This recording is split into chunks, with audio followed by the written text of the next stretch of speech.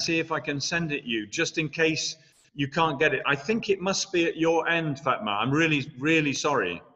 I'll record now, and I will try to send you, okay? Yeah? I think you have been sent the questions. You saw the questions, Fatma. Yeah. Yes. Okay. I will try to record and then we can do it. I'm really sorry, Fatma. But it looks like Billian are okay. So maybe you're... Yes, we have the questions. But the video is no good. Fatma, are you able to hear the teacher? Not really. Fatma, are you hearing us? Okay. I'll record this and we'll see if we can send you it later. Okay, we'll just wait for the recording. It might... Yeah, we are able to hear the teacher, but we are unable to see. Okay. Yes. Okay. I'm going to show the experiment. I will record it, Fatma, and I will send you the video as soon as I can after this. Okay? All right. So I will, hang on, I will just record. I'm recording now. Okay. So everybody, here is the chemicals. Here are the chemicals I want to use today. This one is called potassium dichromate. They ask questions about on KCSE about this orange potassium dichromate. This is potassium manganate or potassium permanganate, and I call it purple potassium manganate. I do that because then I learn the color with the name. So if I call it purple potassium manganate, then I remember. This is, here it is. This is it in a tube, so you can see it is a purple color, and I will be using it in a short while. The other chemical which I will be using is this one, which is bromine. These are very hazardous chemicals. This one here is toxic. This sign means toxic, poisonous. On this one, we have a sign. Sometimes they ask you about the signs. This sign is a new international sign. It means that if you drink this, it will damage you inside genetically. Okay, it means that it will do you harm inside, so it's very hazardous. Okay, so now I'm going to go back to the other camera and explain. Okay, you do not need to know, you do not need to be able to write equations using KMnO4. Potassium manganate, purple. If you can remember to name it like this, potassium manganate, every time, if you see its name, if you remember purple potassium manganate, it will help you. And if you can remember orange potassium dichromate, this will help you remember the colors, okay? Because they very often ask for the color change, okay? So can anybody tell me what color purple potassium manganate and orange potassium dichromate go when they react with something? Can anybody tell me? Anybody tell me? If anybody from Billian, can you tell me what colors they go? Purple goes what color? Orange goes what color? Anybody? Purple potassium manganate turns colorless. Very good. Orange goes... It goes green. Very good. Well done. Good answer. It's very important that you remember that, but you don't need to write an equation for KMnO4 and K2Cr2O7. Sometimes they write this or this, and sometimes they write this or this. You don't need to be able to write an equation using these, okay? So now we're going to go to the questions, okay? Now we're going to go to the questions and see if we can do them. So this is the questions we want to do today. So we've answered this. This was mixes easily, so that means it's got hydrogen bonding. Stays orange means it is not an alkene. Purple goes colorless means it can be oxidized. A was ethanol. Okay, A was ethanol. It could have been any alcohol, any primary or secondary alcohol. B does not mix, C does not mix. These are hydrocarbons, but this one here, orange turns colorless and purple goes colorless. This means that this one is an alkene. C is an alkane. This was not ethene, this was something called cyclohexene, because ethene is a gas, and so it would be difficult to do the experiment. And this is hexane, but it doesn't make any difference. This does not react under normal circumstances. Okay, here are the questions for today. What I want to do is to see if somebody can answer these questions. They're all about tests. And the tests are ones which we will be doing today. We'll be looking at these tests today. We won't be doing this one because there are two tests here. I will be doing one of them. So can somebody tell me how a sample of CH3CH2OH can be distinguished from CH3COOH by a chemical test? They always expect you to tell me the test and the result. Okay? The test and the result. So can somebody tell me firstly what these chemicals are and how you tell the difference between them? So they were the two chemicals were CH2OH and CH3COOH. Firstly, what are these called? What are these called?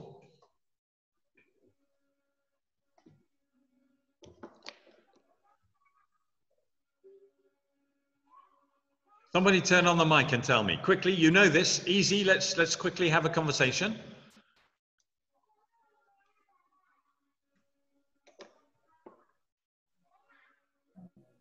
The first one is ethanol, and the second one is ethanoic acid. Excellent, excellent. Ethanol and ethanoic acid, right. How would I tell the difference between them in a test? How would I tell the difference in a test? I've got two tubes, one ethanol, one ethanoic acid.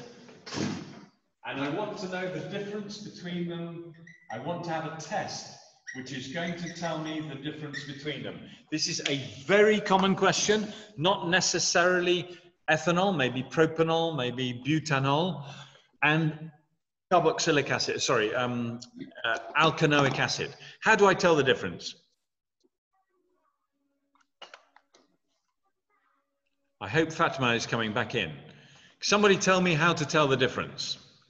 Okay, now this question is for people with hats, okay? About half of you have hats or hoods, so this question is for somebody with a hat. You are not allowed to take the hat off. That is very bad. That is really naughty. Michael, your camera has fallen over. Somebody tell me. Somebody tell me. Come on, let's have some interaction, please. How do we tell the difference? St Jerome,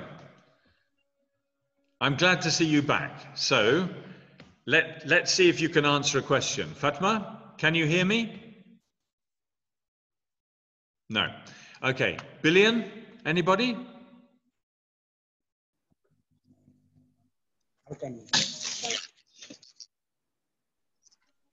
No ideas? Alkanol burn with the blue flame. Alkanol burn with a blue flame, while alkanoic burn with a yellow sooty flame. Very good. That's very good. That's very good. That's certainly one answer. Okay, so we could burn them.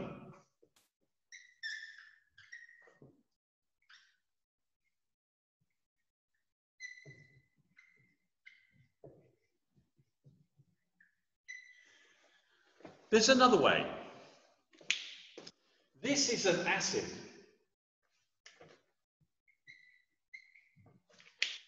When we were doing about acids, we came across reactions of acids, and we said that acids give gases with some chemicals.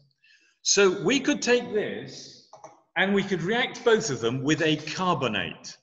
With a carbonate, this one will fizz. All acids fizz with carbonate. So we could add a carbonate. Calcium carbonate, sodium carbonate, doesn't matter. It would fizz. Effervescence. I remember somebody from Billian used the word effervescence one of the lessons. Very good. And it would give off CO2. And that would be the ethanoic acid and not the ethanol. There's another thing we can do, and that is we can use our purple potassium manganate or our orange potassium dichromate, and the purple will go colourless and the orange will go green with the alcohol. Okay, so if this is the alcohol and this is the acid, then the alcohol burns with the blue flame and the acid burns with the sooty flame. If I add the carbonate, the fizz and carbon dioxide is the acid, the purple potassium manganate, the orange potassium dichromate, both reacting. These ones are both the alcohol. Any one of these tests work.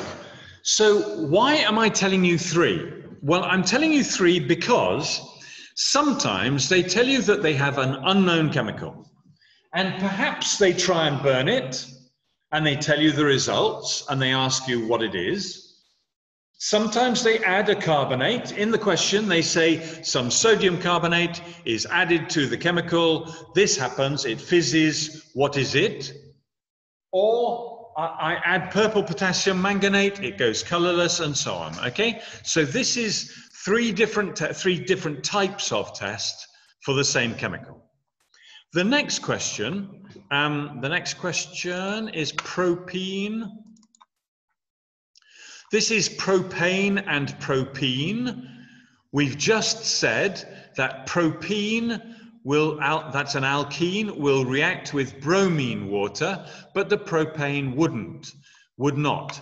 So this here, the reaction here is I add, it's always a chemical test, always give 2 parts, the chemical test and the answer or the result. So I add bromine water and the propene would go orange to colorless and the propane would stay orange. The next question is this one. Now, this one is a little bit more complicated. It says organic compound G, empirical formula is HCO2 and has a molar mass RMM of 90. It reacts with ethanoic acid, forming a compound with a pleasant smell. This is a very big clue, okay? This is a very big clue. In this question, they have made a mistake, but we'll see what the mistake is in just a minute. Okay, so I'm stopping sharing. So it's HCO2, mass of 90, and it reacts with ethanoic acid. I'll tell you now that this should say ethanol, not ethanoic. Okay, so here we are. So this question,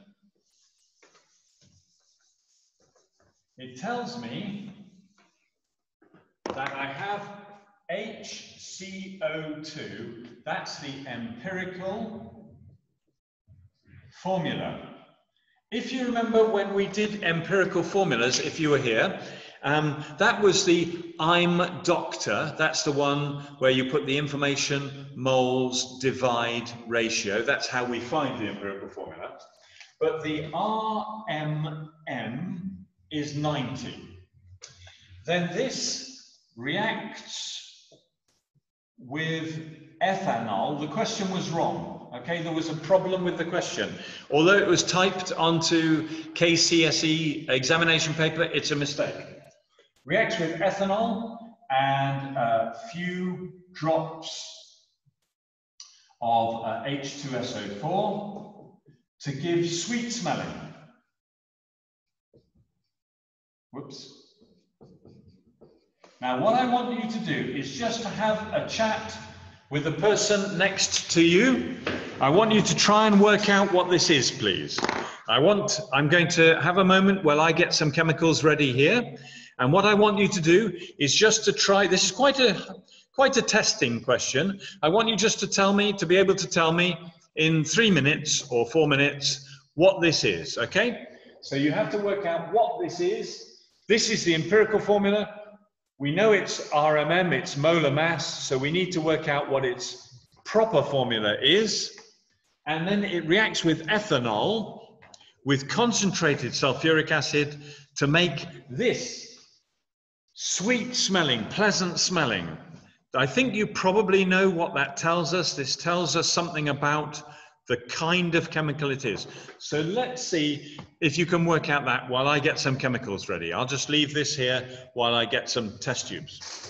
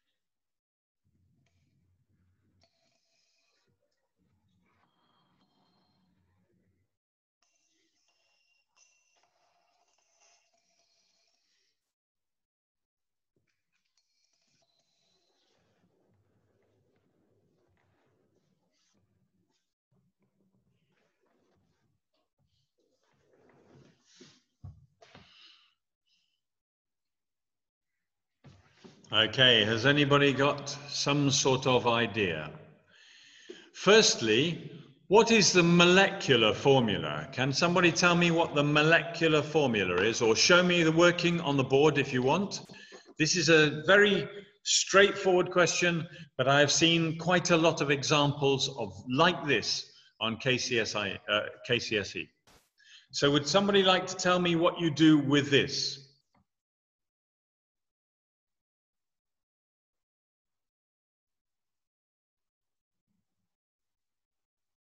Somebody?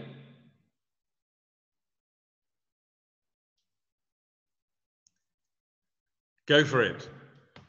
Good, thank you very much. Thank you, well done. So we have a willing volunteer from Billian.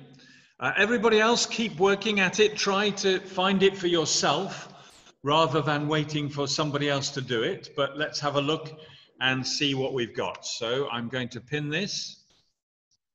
so I can see it better.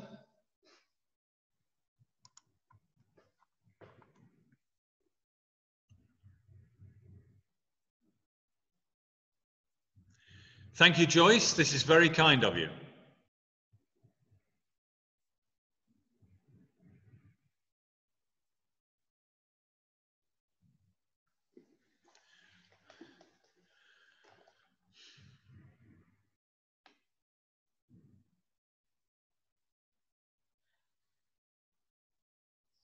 Good, excellent.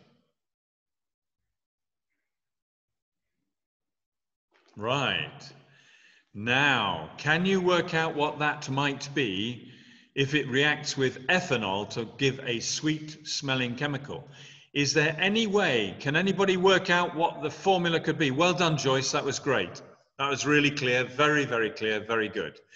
Can anybody tell me what the formula might be? What the structure might be?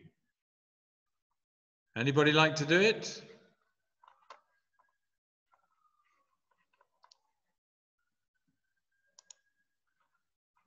No? Okay, let me just show you. So you're absolutely right the way you did that, Joyce. It's great, really good. So we know that the formula is H2C2O4. Now, if it reacts with ethanol to give a sweet smelling chemical, what kind of chemical is it? Have you come across this? Do you know, does anybody know what the sweet smelling or pleasant smelling chemical is?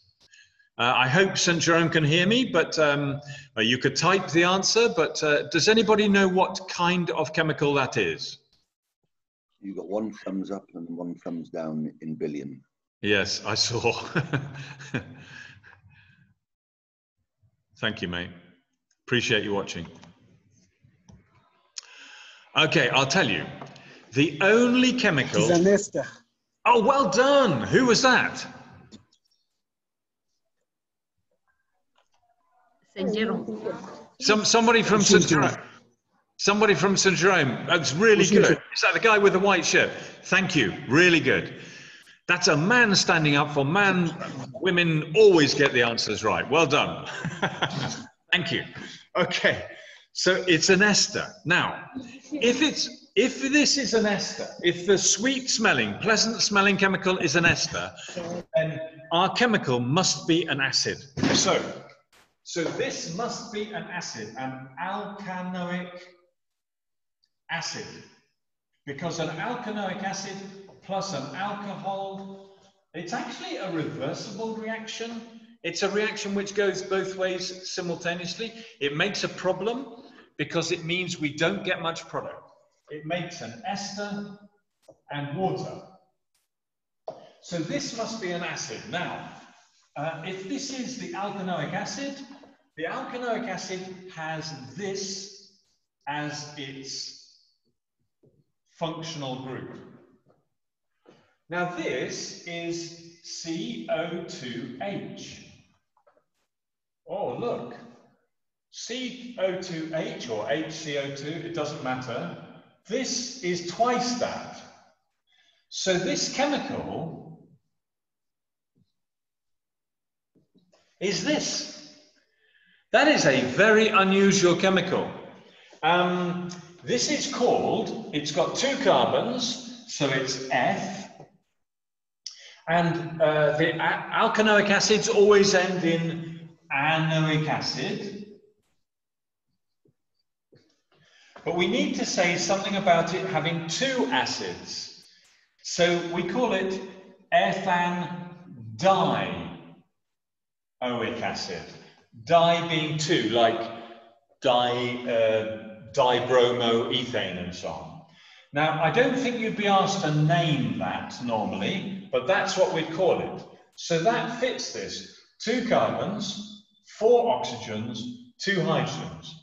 As soon as you realize that this is the part that makes it an acid, an alkanoic acid, then it has to be 2 of those attached to each other back to back.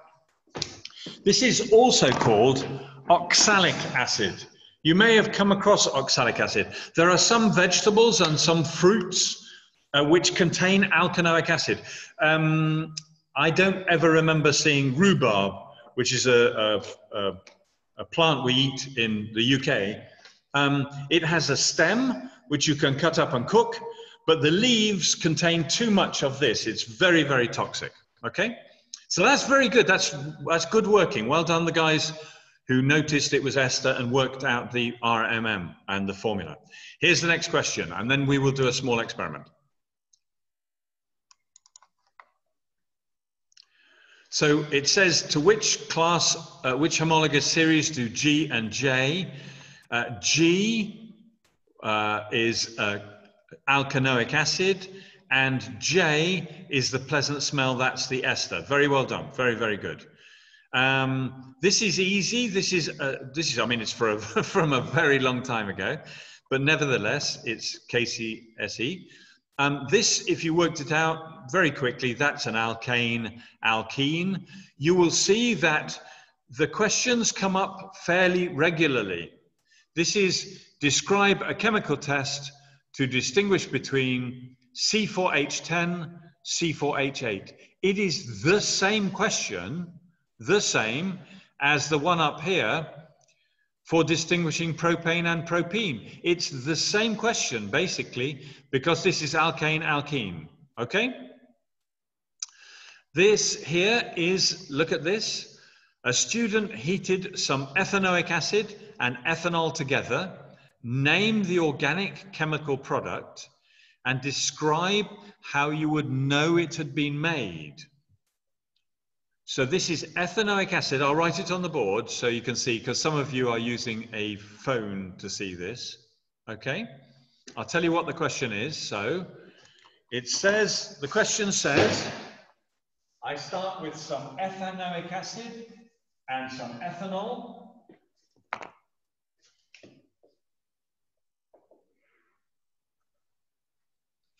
And ethanol, and it is heated, and they ask what the chemical is, and how you know that it has been made. So identify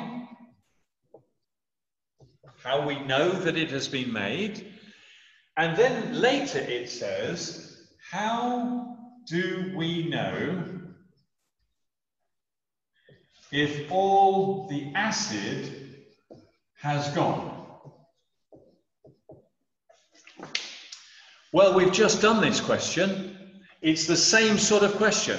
The reason I am showing you several questions the same is so you see these examinations are not that hard. You learn a few tests and they keep repeating. You just have to identify what test is necessary. So, ethanoic acid and ethanol. Oh, the guy with the white shirt in St Jerome, he said it's an ester. How do we know that it's an ester? We know it's an ester because it has a sweet smell. How do we know if all the acid has gone? Well, if you remember before, we had 3 tests to tell the difference between ethanol and ethanoic acid. And you said we could burn the acid and it would have a smoky, a sooty flame. That's true, that would work. But we could also add the carbonate. And if we add the carbonate, if it fizzes, there is still acid, okay? So the question goes on, it says, how do I know all the ethanoic acid has been used up, has reacted? And all I do is I put in some carbonate. If I add some sodium carbonate and it does not fizz, the acid has all gone. Okay? Right, I'm going to do a small experiment now. I'm going to go to the other camera. I hope you will be able to hear me okay. I hope that St Jerome is getting most of this. I think they must be now, which is great. Here we are.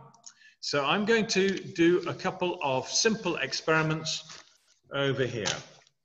The first thing I have, I'll just move this one a bit closer. The chemicals I haven't labeled them here. I should have labeled them. The one in the small tube, they're both colorless. This one here is an alkene, okay? The one here is an alkene, and the one here is ethanol. And I'm going to do a couple of experiments with them.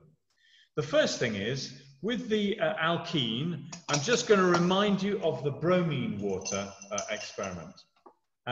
So I'm going to take a little bit of the alkene, very simple. I'm putting the top on because this stuff smells horrible. Okay, so here this is the alkene. Here I have some bromine water. Bromine water, this is quite dilute bromine water. It has gone a little bit dilute. Normally it would be a bit more orange, but here's the bromine water.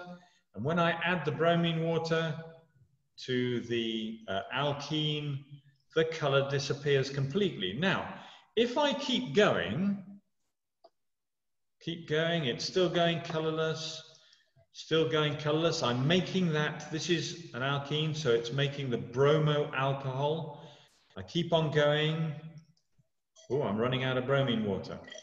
Eventually, there would be enough for it to go yellow. And you may be able to see here, it's quite difficult to see, but there is a small set, it looks like bubbles on the top. And those bubbles are actually the water not mixing with the propene. So if I add some water to this, this isn't water, but it works the same.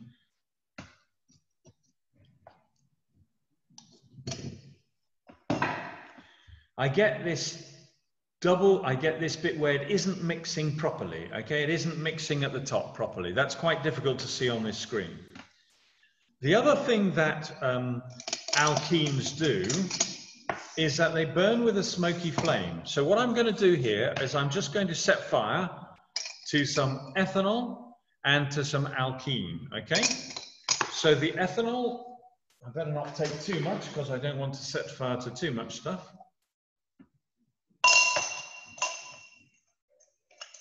So here is some alcohol.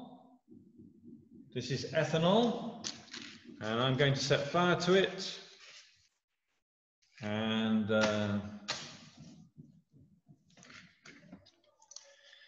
you can see it burns with a almost colorless flame. The flame is it's mainly blue. It has a little bit of yellow at the top. The little bit of yellow is where it isn't burning completely, okay? Now we're going to compare that with the alkene, okay? So this is the alkene, and we'll see if it's any different. So you've been taught that things with high carbon content burn with a smoky flame. Oh yes, there's a smoky flame. If you look at this, you've got quite a lot of smoke coming out, and it's a very yellow flame. A very yellow flame, which means that it has a high carbon content.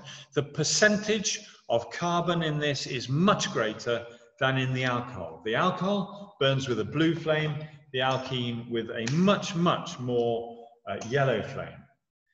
Now what I'm going to do is I'm going to do a couple of little experiments with the ethanol. And what I'm going to do is I'm going to try to take some ethanol.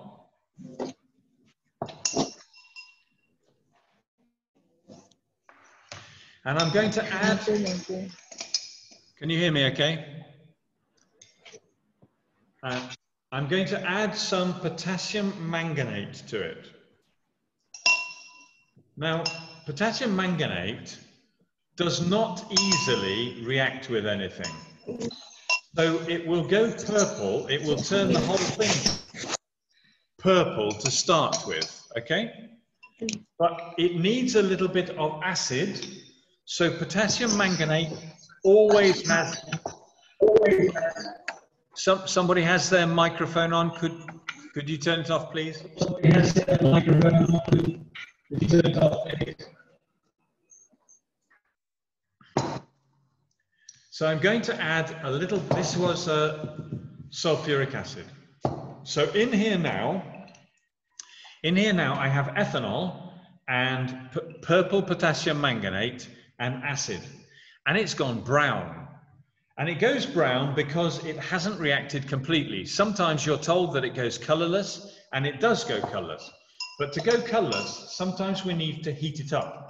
So let's try heating it up. I have some hot water here. I'm just going to stand it in some hot water. I'm actually going to add a little bit more acid because I only added a little bit. And we'll see if it will go colorless. At the same time, what I'm going to do is I'm going to do the orange potassium dichromate. So I have some more alcohol here, some more ethanol. And this time I'm going to add potassium dichromate. And the potassium dichromate is orange, and it goes into here. I'm going to add a small amount of sulfuric acid to help it along. And then we're going to leave it to heat up. It is already more yellow than the original orange potassium dichromate, okay? And we're just going to leave those, and we'll come back to them in just a minute. Okay. So back to the other camera. Okay. Okay, so what we've got there is two reactions which you need to know about and what is happening. So this is asked quite a lot. What is actually happening in this reaction? Oops, sorry, I've moved. Okay, so I have ethanol. Ethanol reacts with an oxidizing agent. Purple potassium manganate, orange potassium dichromate, both oxidizing agents.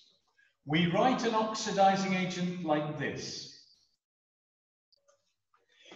We can't write O2 because potassium permanganate, potassium manganate and potassium dichromate do not produce O2 as a gas. It gives oxygen. And what happens is that it takes this and it turns it into ethanoic acid.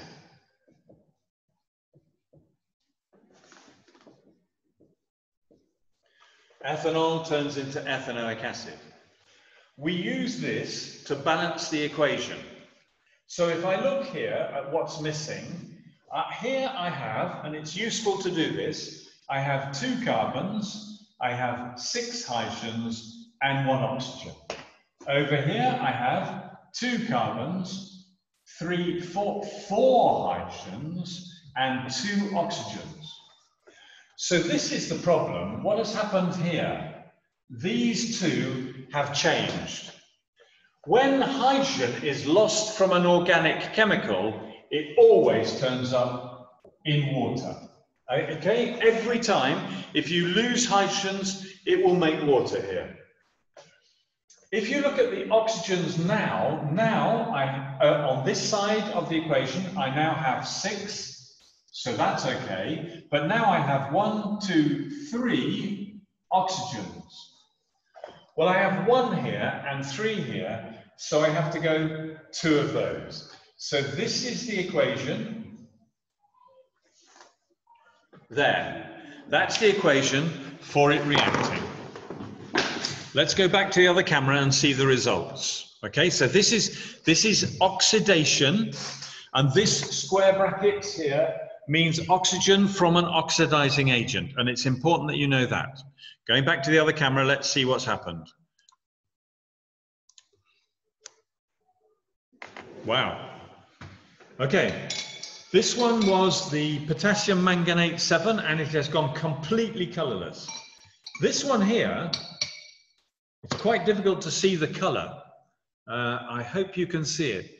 It actually looks more blue than green, and it can go blue. So it goes from orange. This is the orange potassium dichromate. This is it.